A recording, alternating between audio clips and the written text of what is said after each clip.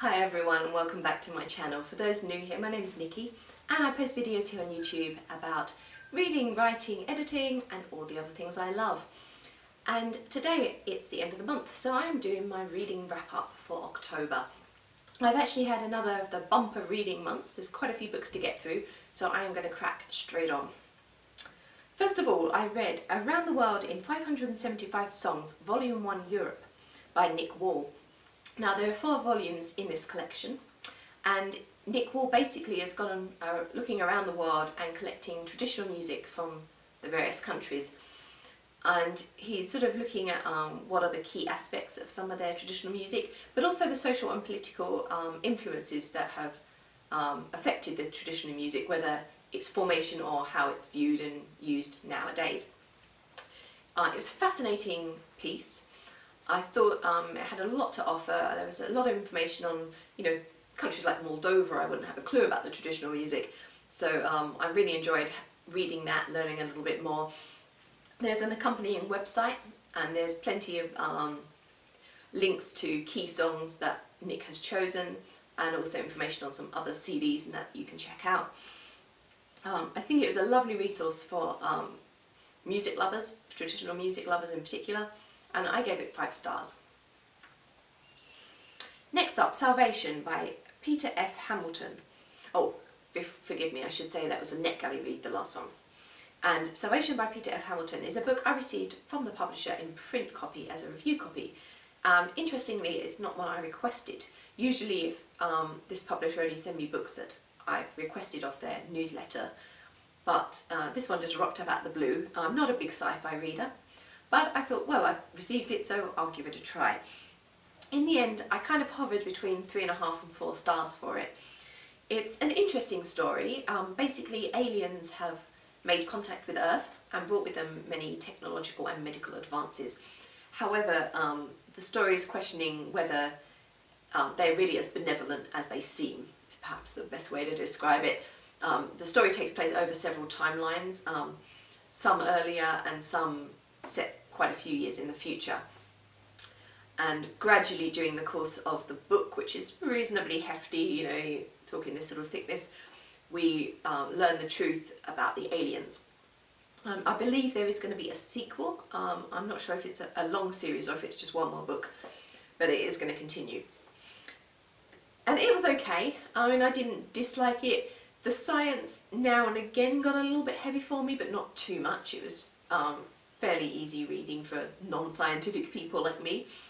However, it just didn't thrill me. I wanted to be really gripped by the story and the things that were happening to the characters, and I struggled with that. And I think it's because there were quite a few characters and we swapped and changed between them all the time, and we weren't with any of them for long enough to really establish a great connection, I think was the issue. Next up, Book Love by Debbie Tung. This is a NetGalley read and I gave it 5 stars. This is basically a little book of cartoons all about books and bookish people.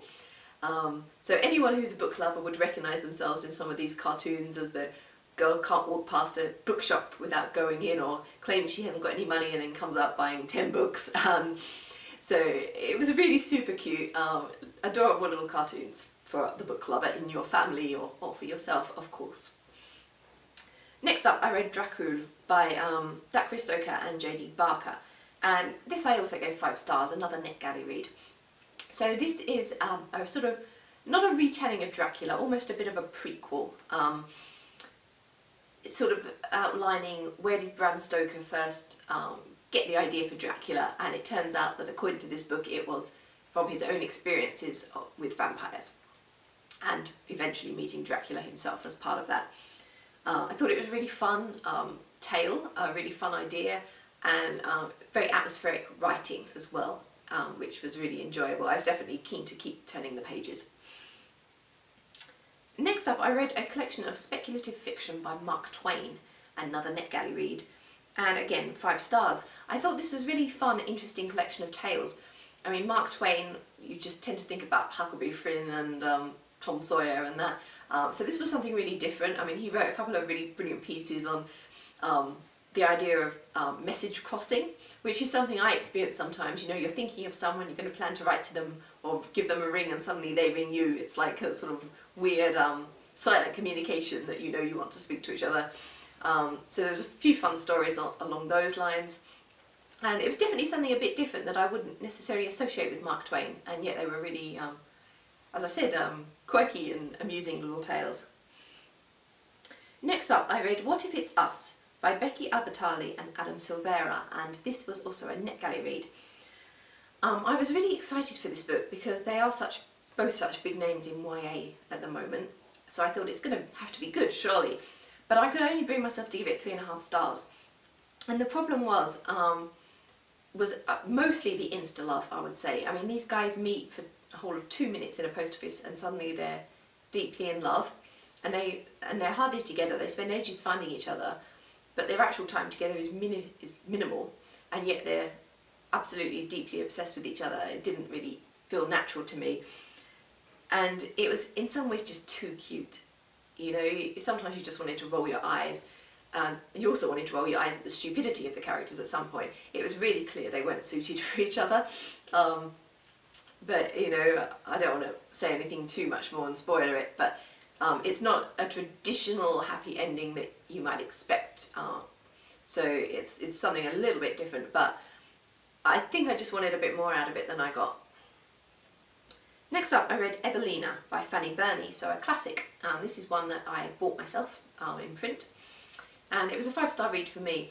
It's a kind of a coming-of-age tale set in late Georgian England, or the sort of late 18th century, George III era, and it's kind of a satire and a farce, while also, you know, telling a serious story in some ways of, you know, this young woman's journey. She's a bit naive and she arrives in London society and everything goes wrong for her for quite a while before she eventually finds her happy ending. Really hilarious, so it really brought a smile to my face as I was reading. And next up, going back to NetGalley for Gentleman Jack by Angela Steidele. And this was a 4-star read for me. It's a non-fiction piece and it's about the life of Anne Lister, who is a woman in Georgian England, Georgian Regency, so sort of 1810s, 1820s or so, mostly stuff's taking place. And she is a lesbian, and she kept diaries that detailed her many conquests and amorous adventures, as well as her literal adventures, because she also did a great deal of travelling, including to, you know, far-flung places, Russia, Afghanistan, you know, also all over the place she went. So it was certainly really interesting. However, the writing style itself was a little bit dry and didn't always grip me, so I kind of found my mind wandering now and again, even though the facts that she was presenting were fascinating. And sticking with NetGalley for The Heavens by Sandra Newman. This is 4.5 stars for me. I thought it was a really fantastic premise. Basically a guy and a girl meet, and the girl's a bit of a dreamer, and she has these fantastical stories that she travels back to the past in her dreams to Elizabethan England, essentially. She meets William Shakespeare along the way, and whenever she does things in her dreams, when she wakes up, she has the impression that the world has changed, that something she's done in her dreams has changed the future. And she thinks that the world keeps getting worse and worse and worse, and she blames herself, wondering, like, what on earth is she going to ruin next time she goes back in time. It was a brilliant premise, really interesting idea, quite thought-provoking as well in a way, and so yeah, as I said, 4.5 stars for that one. Next we have another NetGalley read, and it is In the Name of Magic by Chris Bedell. This one I really struggled with. I could only give it 2 stars, and that was mostly because I liked the idea. It's a fantasy story, or fantasy paranormal, I guess you'd say, and it's set in a time where there's people with magic and people without magic, and a new ruler has just taken the throne and is cracking down on the non-magical people. So there's a bit of a Harry Potter-esque Muggles kind of feel about that in a way. And they're using police wolves to police the state, which is a little bit Narnia-like, you know. And as I said, it was a really interesting idea, but I just couldn't get into the writing at all. The characters just didn't work, and their interactions never felt real. The dialogue felt really stilted, and sometimes their reactions to things were just hilarious and completely unbelievable. Excuse me. One, for example, I'm about to do a spoiler. I don't usually like to do spoilers in this, but one instant, one of the characters' parents has just been murdered, quite viciously, brutally murdered all over the floor, and the character's reaction is, oh dear, and then a couple of pages later she's worried about whether she should break up with her boyfriend, and you know, there was no really deep sense of reaction. There's terrible things going on around these characters pretty much for the entire story, and yet they all just seem to go, yeah, well, whatever, and brush it all off. So that just didn't work for me at all. So that was probably the main thing that I just couldn't get into it because of that. Next up, Toilers of the Sea by Victor Hugo. So this is another bought one. 5-star read, beautiful descriptions as ever. I love Victor Hugo's descriptions. They're really atmospheric and so detailed, and you really get a brilliant mental picture of the scene. And this was a really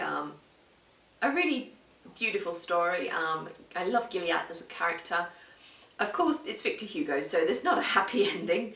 When is there ever really a happy ending in Victor Hugo? I know Marius and Cosette get off okay at the end of Les Mis, but nobody else does really. Quasimodo and Esmeralda don't exactly wander off into the sunset together either, and this one's no different. Gilead does not get a happy ending, but I really loved following his efforts during the course of the story as he tries to rescue an engine from a shipwrecked vessel in order to win the hand of the shipowner's daughter. Next up, we're going back to NetGalley. Dear George, Dear Mary by Mary Calvi. And this was 3 stars for me, and it's basically a fictional tale of George Washington and Mary, who was a woman who he was apparently in love with, a bit of an unrequited love, and this is based on some letters, diaries and things like that that have been saved, and I wanted to like it more than I did. I mean, it's a Georgian era historical romance essentially, even though it's an unrequited love kind of romance. So I wanted to really get into it. It's absolutely my era for historical fiction, but I couldn't quite connect with the characters, and the main thing that kind of put me off as well was that the author seems to be attributing this relationship to George's hatred of the English and almost saying it was a part of the cause of the American Revolution, which doesn't really seem very logical to me. It completely ignores the socio-political aspects that were going on at the time that I think are probably the real cause of the revolution. So a bit of a strange thesis or hypothesis on that. Moving on, 200 Crochet Squares by Jan Eaton. My mother treated me to this book because I told her I wanted to make a blanket. I've recently started crocheting, in case you haven't noticed that across some of my other social media. Picked it up in August. So been making a few different hats and bits and pieces, and I wanted to do a blanket, but I didn't like any of the square, granny square type designs that I had patterns for. So Mother bought me this book. It's 5-star read for me, a really great resource. The patterns are easy to follow. There's nice big pictures so you can see how the end result should look. Sometimes I feel a few of them are maybe not as beautiful as I might wish. There were a few where I thought, well, I won't make that because it's kind of ugly, but there was, you know, as the title says, 200 of them, so there's plenty that I did like and that I can try gradually over time. Next up, Escaping Solitude by Sara Dobie Bauer, which is another NetGalley. No, I lie, it's not a NetGalley read. It was from the author who asked me if I would like to review because I read the first book on NetGalley. So this is an author arc. 4 stars for me. Escaping Exile, I think was the name of the first one from memory, which I enjoyed. It's a paranormal tale. There was a vampire who'd been trapped on a desert island, and then a young man shipwrecked there, and they kind of are drawn to each other romantically, but they also have to fight together against the cannibals until they can eventually get off the island. So this book picks up where that one left off. They've arrived back in New Orleans and are dealing with the vampire's coven and trying to settle back into life. However, they want to make the human into a vampire, and the only way to do that is to find one of the elders, one of the old vampires who can do that for them. So by the end of the book, we're kind of setting off on a bit of a quest for that, which I believe there's going to be one more book. So I'm guessing that'll be our search for the elder and trying to tie everything up. So yeah, 4 stars. It was an enjoyable continuation. In fact, I think I liked it a little bit more than the first story because we knew the characters now, so we were able to really get a bit more involved with them now that all those introductions were out of the way. Next up, another NetGalley read, The Art of Doodle Words by Sara Alberto. 4 stars for me.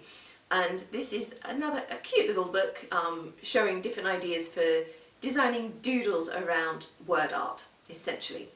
I mean, there wasn't much technical information, but it was certainly plenty of inspiration when you look at how she's gone about making her little designs. And next up, The Circus of the Damned by Cornelia Gray.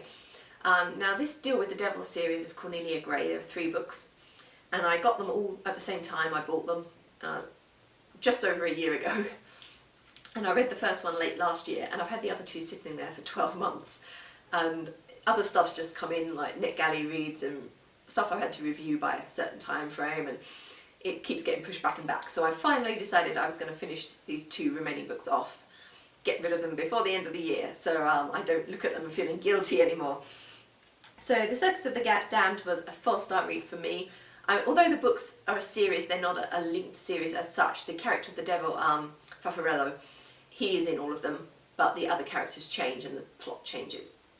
So this one was set, a magician's on the run and he gets invited to join the circus, but they tell him at the time it means giving up his soul and staying there for life, and he's quite drunk and he's in a panic and he doesn't believe them, but then he wakes up and discovers he can't leave the circus.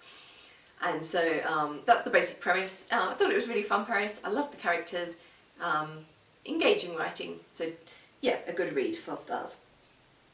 Next up, Figures of Speech by Tim Cassidy. And this is another NetGalley read and another 4-star one for me. It's non-fiction, and it's looking at the ideas of how language affects perception, I guess, in some ways, in different time periods. And for instance, one story of a girl who turned up in Georgian England and she was speaking a bizarre language that no one could understand, claimed to be a princess from what they could work out from her, from a made-up island, or an island whose name they'd never heard of. And the whole of the investigation into her was based on trying to work out what language she was using. Like, nobody bothered to think that she didn't look like she'd come from a tropical island of any sort. She looked English, but that was completely put aside because they kept testing her and she kept sticking to this language and no one could work out what it was, and eventually it was all revealed as a hoax, of course, but she was as English as they come. But language became the key thing to determining who she was and where she was from, I guess is the important point there. So this was a really fascinating read. A little bit dry on the prose at times, but it's probably one you'd only pick up if you're really interested in linguistics anyway. So we're drawing towards the end. Next up, Salt of the Earth by Josef Whitlan. And this is another NetGalley read, and it's 5 stars, and it's a Polish author, and this was supposed to have been the first book of, I believe, a trilogy, but unfortunately the author never got to finish it, so we only have this book and the beginning of the second one, which was also included at the back of this, this edition. It's a really deep lyrical work, set during the war. It's very anti-war, very pacifist message it's putting across. I definitely really enjoyed the main character, and I'd be interested to see how things worked out for him. It's a shame that we don't have the rest of the material to discover if he makes it through to the end or not. But if you're into literary fiction, then this is definitely worth checking out. As I said, 5 stars. And another 5-star read was How to Play the Piano by James Rhodes. Now, James Rhodes is someone I've been following on Twitter for a while. I discovered him because of Benedict Cumberbatch, because they're friends. He's a classical pianist, and this is a book he's brought out which basically teaches someone to play the piano in the course of about 6 weeks to play one song. and a prelude from the Well-Tempered Clavier. And I really liked it. I thought it was a really interesting approach. The beginning of the book opens with an introduction to how to read music and what keys are which on the piano for those who are complete novices. And then it goes looking at this piece. It's only a fairly short piece, 2 pages of music, and it addresses it bar by bar, and you learn a couple of bars, practice those, and you learn the next couple. And I thought it was a really interesting idea because, having learnt the piano myself, you know, I spent ages doing scales and exercises, and I think it would be really motivating if you wanted to learn piano to be able to have a song that you can play that quickly, which is what I liked about the approach. And I mean, James Rose doesn't pretend that you can now play the piano, you still have to go off after this and have lessons. But I think if you were trying to decide if it was the instrument for you, it'd be nice to feel that accomplishment of having been able to play something, and that would give you then the motivation to continue and have lessons and really learn to play properly. So I really liked that idea behind it. Next up, the Crochet Stitch Handbook by Betty Bernhard. This is a NetGalley read, and I gave it 4 stars. I've been looking for a sort of stitch bible to go with my new crochet book collection, so I was interested to see what this one was like, and it's definitely a contender. There's a couple I'm looking at, but I liked the layout of this one. It was very easy to read in those terms. However, some of the colour choices for how they've done the patterns, they were these really pale pastel-y colours, which was a little bit hard on the eyes, and I think, you know, particularly if you're an older person doing crochet, it'd probably be a little bit hard to read. And I think maybe they should have stuck with blacks or dark blues. You know, it's just something that really stood out from the page a little bit more. But and I guess it depends who you are, whether you'd have a problem with that. But even I sort of was going like blinking at it a little bit now and then on the screen. So I think it could cause a problem if it's like late at night and you're trying to look at the crochet, look at that book, trying to read the pattern.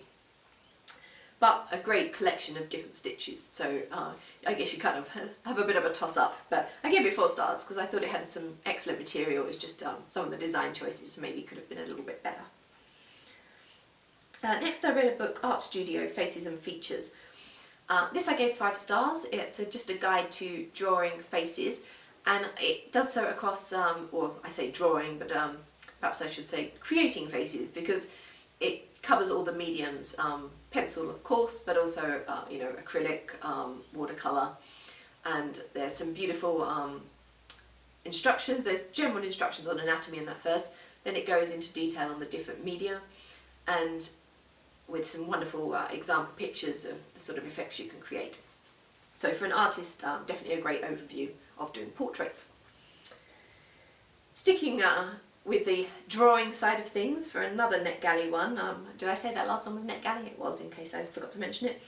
The next one, again NetGalley, is Drawing Basic Textures in Pencil by Kadachi, Powell and Stacey.